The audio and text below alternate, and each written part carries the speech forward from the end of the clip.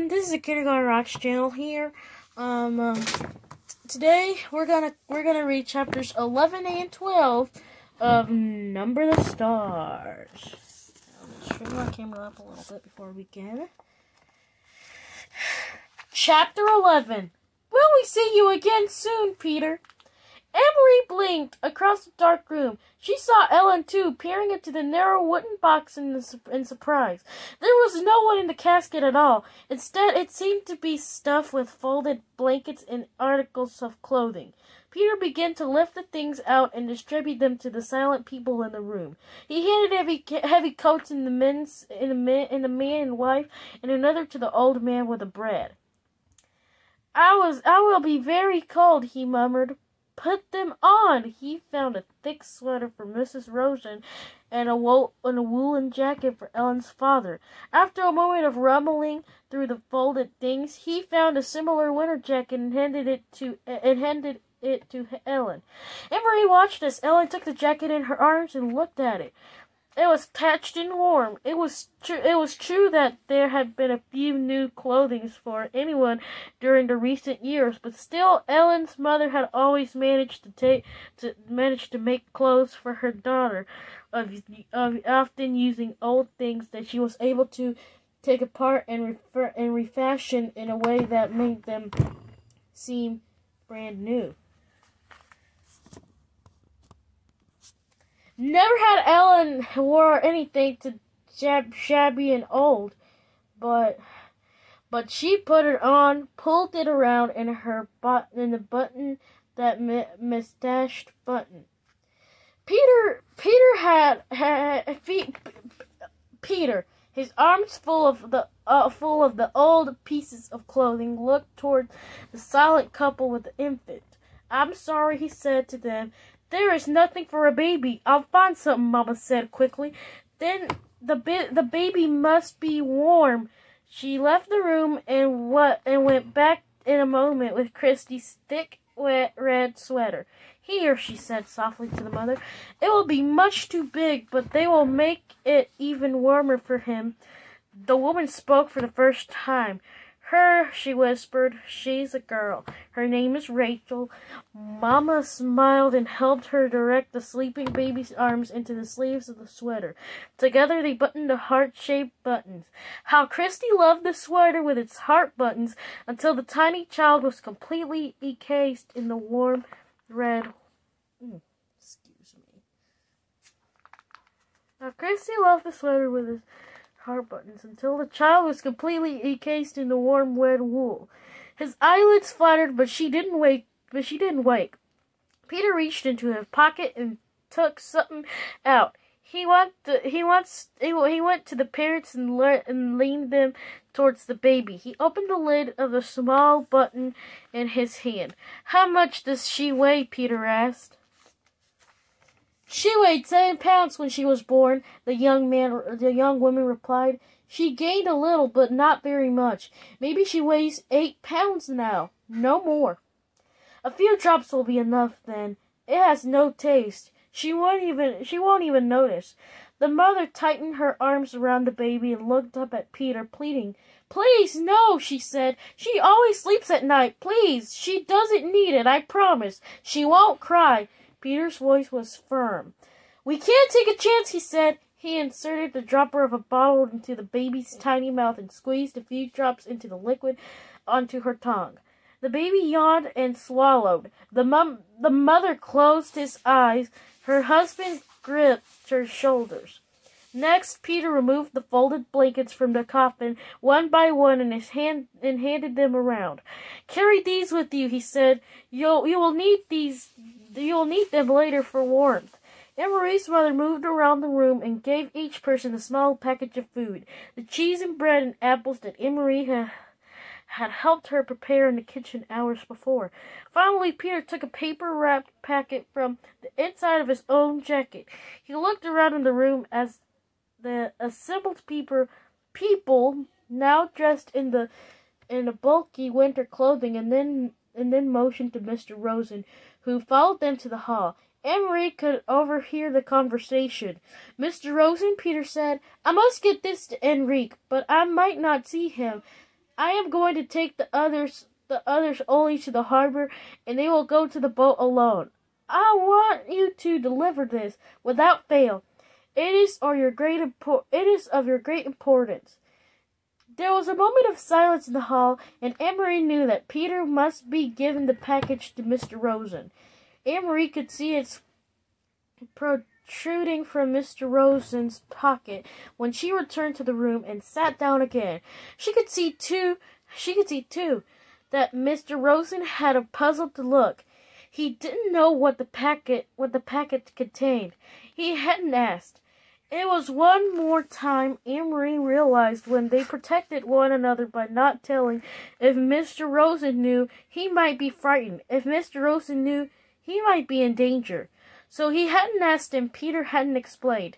"Now, Peter," said, looking at his watch, "I will lead the first group. You and you and you." He gestured to the old man and the young people with their baby.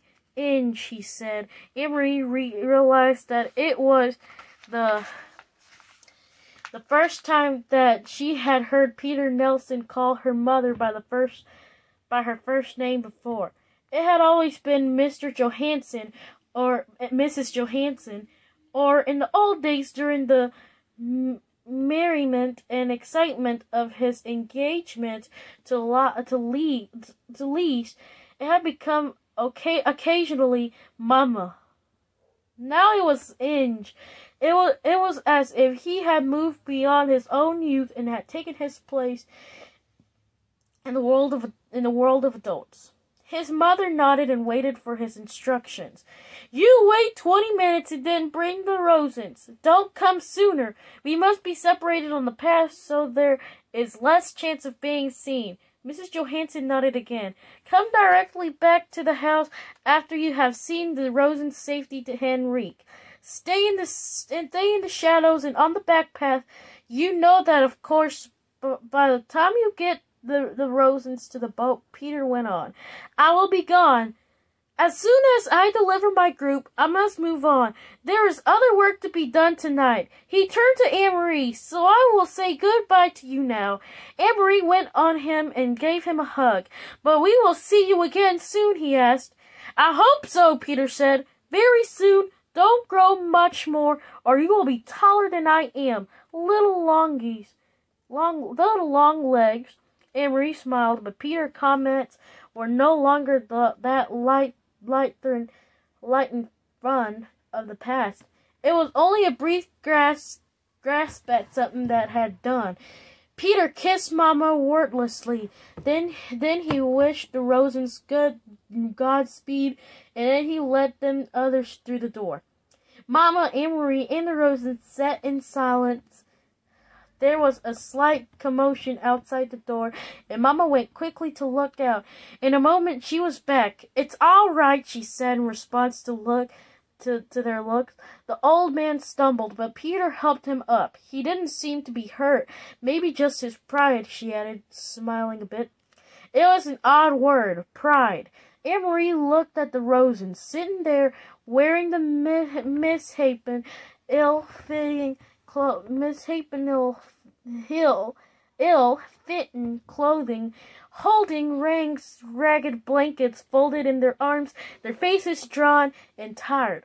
She remembered that earlier, happier times, Mrs. Rosen, her hair neatly combed and covered, lighting the bath candle, saying that the ancient prayer, and Mr. Rosen sitting in the big chair in the living room, studying his thick books, correcting papers, adjusting his glasses, looking up and then to complain good-naturedly about the lack of a decent light. She remembered Ellen in the school play moving confidently across the stage.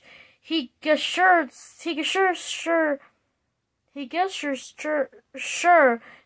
her voice cleared. All those things those source of pride. The candlesticks, the books of daydreams of theater had been left behind in Copenhagen. They had nothing with them now. There was only the clothing of unknown people for warmth, the food from Henrique's farm for survival, and the dark path ahead through the woods to freedom. Anne-Marie realized she had not really been told that Uncle Enrique was going to take them in a boat across the sea to Sweden. She knew how frightened Mrs. Rosen was of the sea. Its width, its depth, its cold. She knew how frightened Ellen was of the soldiers with their guns and boots, who were certainly looking for them. And she knew how frightened they all must be of the future. But their shoulders were as straight as they had been in the past in the classroom, on the stage, at the established table. So there were other sources, too, of pride, and they have not left everything behind. We'll be right back after this short little break. Chapter 12. Where was Mama? Mr. Rosen tipped on the loose step outside the kitchen door. His wife grasped his arm, and he resigned his balance. "It's very dark," Mama whispered as they stood in the yard with their blankets and bundles for food gathered in their arms, "and we can't use any kind of light.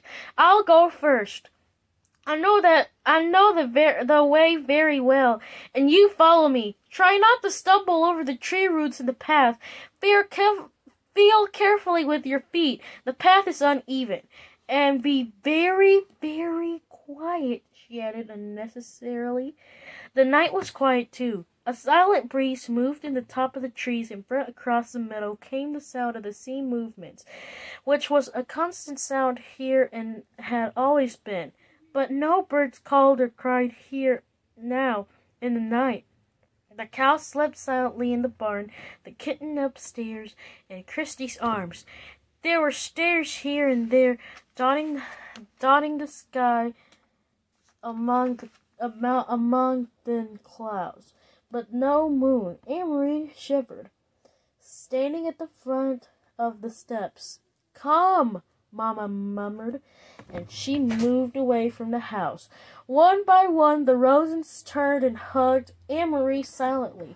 Ellen came to her last. The two girls held each other. "I'll come back some day," Ellen whispered fiercely. "I promise." "I know you will," Anne-Marie whispered back, holding her friends tightly. Then they were gone. Mama and the Rosens. Anne-Marie was alone. She went into the house crying suddenly and closed the door against the night. The lid of the casket was closed again. Now the room was empty. There was no sign of people who had sat there for these hours. Anne-Marie wiped her eyes with the back of her hand. She opened the dark curtains in the window. She curled once more in the rocker, trying to relax. She traced their route in her mind. She knew the old path too, not as well as her mother, who had followed it almost every day of her childhood, with her dog scampering behind. But Anne-Marie had often walked to town and back that way, and she remembered the turn the twisted trees whose gnarled roots pushed the earth now and then into knot clumps, and the thick bushes that often frowned in early summer. She walked with them in her mind, feeling the way through the darkness.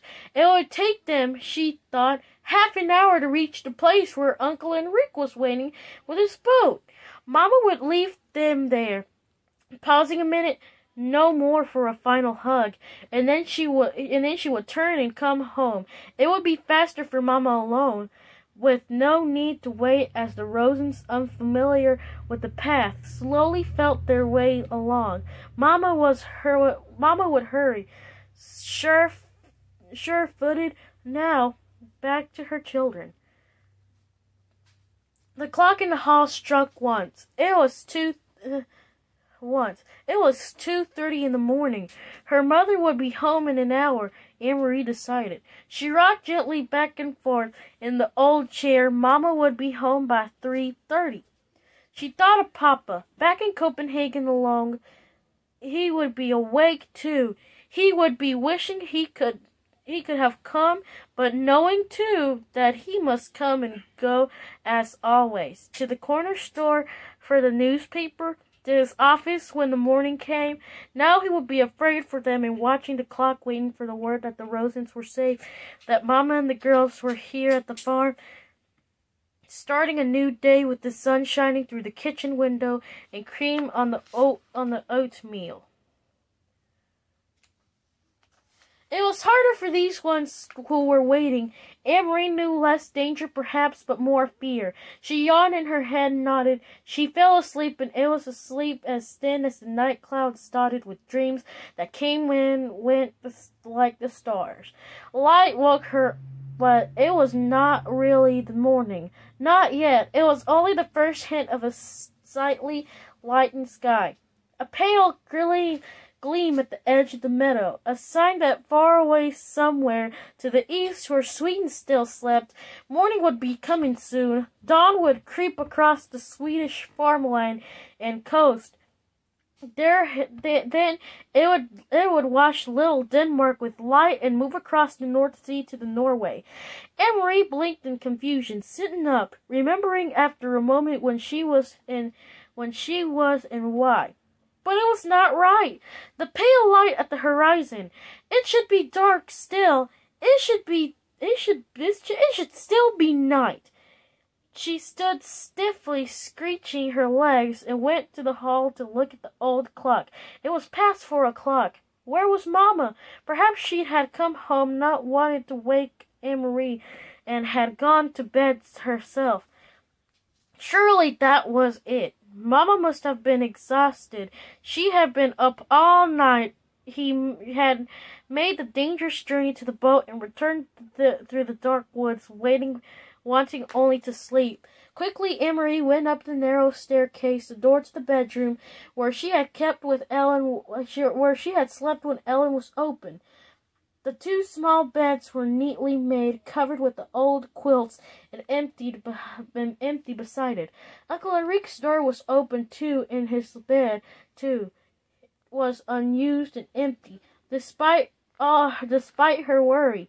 Anne-Marie smiled slightly when she saw some of Enrique's clothes crumpled in a chair and a pair of shoes, caked with the barnyard dirt, laying on the floor. He needs a wife, she said to herself, imitating Mamma. The door to the other bedroom, the one Christy and Mamma were sharing, was closed. Quietly, not wanting to wake them, Anne-Marie pushed it open.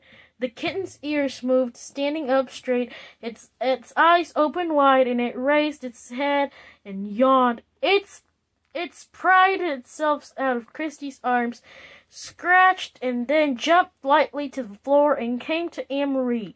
It numbed itself against her leg and purred. Christy sighed and turned in her sleep. One arm, free new of the kitten's warmth and comfort, flung itself across the pillow. There was no one else in the wide bed. Anne-Marie moved quickly to the window, which overlooked the clearing that led the path's entrance. The light outside was still very dim, and she peered through the dimness, trying to see, looking for the opening in the trees where the path began, looking for Mamma hurrying home. After a second, she saw a shape there, something unfamiliar, something that had not been there the day before, a dark shape no more than a blurred heap at the beginning of the path. Anne-Marie squinted, forcing her eyes to understand, needing to understand, not wanting to understand. The shape moved, and she knew it was her mother, laying on the earth. The end. Well, guys, I hope you enjoyed chapters 11 and 12 of Number the Stars. Thank you for watching. Have a good day.